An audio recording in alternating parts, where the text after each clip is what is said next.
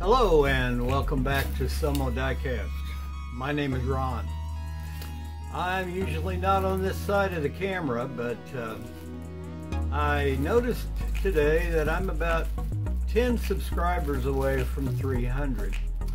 So I thought I would give you a face to go with the voice, if you would. So I would like to personally thank all of the subscribers that I have to date, and also personally invite everyone out there that is not a subscriber to please do. It's because of all of you that my channel has had the success it has had up to date. I've only been doing restorations and customs on these cars for about 6 months or so now, and I've had a tremendous amount of success in my own opinion. And anyway, I just wanted to take a moment here as the year 2020 draws to a close to personally thank all of you. And also just popped out to the mailbox and picked up a little car that's going to be featured in a video coming up as soon as I have a few other things out of the way. It's a little Midge Toy police car, and it may be going to be done up as a fire chief's car to complement the Midge Toy fire engine I did a few videos ago. And also I'm getting ready to start a project. I'm going to build myself a mascot for my channel. If you noticed the drawing that I did for the logo, it has a little 63 Nova or 63 Chevy 2 on it as a gasser, and I picked up this little jewel, and that's going to become the mascot for my channel. I've printed up some decals for it, and I'm going to tear it down. It will probably stay red, but whatever color it turns out, I hope it's something that I can be proud of and all of you will enjoy watching me do. I'd like to thank also some of the mentors that I have, even though they may not know they're my mentors. Guys like Lee over at Time Rider. I watch all of his videos and have for a long time. Paul at Diecast Graveyard has been very supportive, and I can always count on a timely tip from my Uncle Polly, and look forward to those each and every time. Guys over in the UK, Martin at his Diecast channel, and of course Marty. Marty is probably where I first started. I started watching all of his videos, and then I kind of moved into Diecast Graveyard, and it's just grown from there.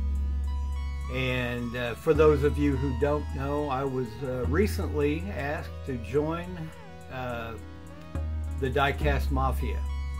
So I'd like to thank Matchbox Mark and Opa at Opa's Restorations and Customs, and 2AHD Cat, I want to get that right one of these days, for inviting me. And I've already got a couple of builds in the can. For those of you that don't know, we have on January 9th, we have a build for Law Enforcement Day, and basically take any casting that is not currently a law enforcement vehicle and commission it as a law enforcement vehicle.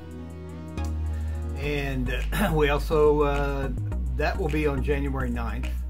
On January 15th will be the first build for 2021 for the Diecast Mafia, and in that build it's station wagons. So you can go out and pick up any station wagon casting and come and build along with us. Like I said, those will be on January 15th. And then looking forward a little bit more, Opa picked TV and movie cars for February.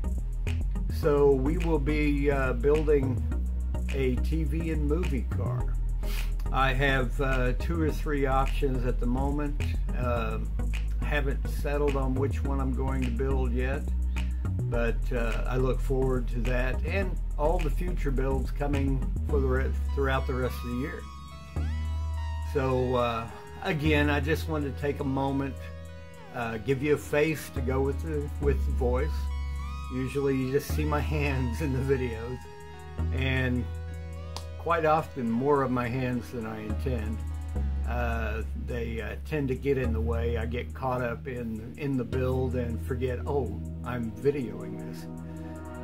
So from Diecast, Somo Diecast and the Diecast Mafia, again, I would just really like to tell everybody to stay tuned, and when you see the announcements for Diecast Mafia, pick up a casting and join in. We have a lot of fun. I have a tremendous amount of fun doing this. Even the frustrating builds are a lot of fun. I have a lot of them. Right now I'm tending to have about 2 a week. That's primarily because I have a lot of them that I have filmed, and I'm trying to clear out the inventory, so to speak, and start fresh with 2021 and the Diecast Mafia, as well as Somo Diecast. So again, I hope everybody is having a tremendous holiday season, and I'd like to wish you all a Merry Christmas and a Happy New Year, and I hope you continue to watch and tell your friends, and hopefully you'll continue to like my videos. And for anyone that might have a suggestion for something I could that you'd like to see me do on the channel, just make a note down in the comment section, and I will happily try to accommodate you. I tend to build what I like, and what I like are mostly hot rods and customs. And I'm beginning to stretch my legs a little bit and do more of the, I did my first post-apocalyptic build recently, and from what I saw today, Jim Silva will be joining with the 3 Blind Mice, and he will be handling the post-apocalyptic builds. I already have my 62 Volkswagen Jim. And so I got some things cooking in the brain, and I think it's going to be a fun little build. It's to me, a very unexpected post-apocalyptic build, a 62 Volkswagen. But I'm an old bug fan. I've owned many of real Volkswagens and built many of them. And I look forward to building 1 or 2 here in the diecast realm. Also, give you a heads up, I recently did a build that it won't premiere for a while, just because of the volume of videos that I have out there already. But I did a 1935 Batmobile from a 1936 Auburn Speedster, so you might keep an eye out for that one. And there are going to be some interesting builds, I think.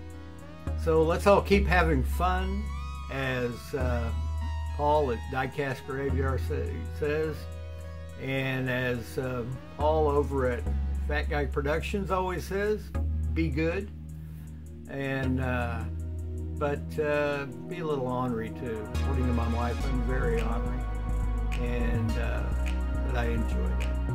So thanks again, and I look forward to doing all these builds and getting them out there, and as I always say, I will see you in the next.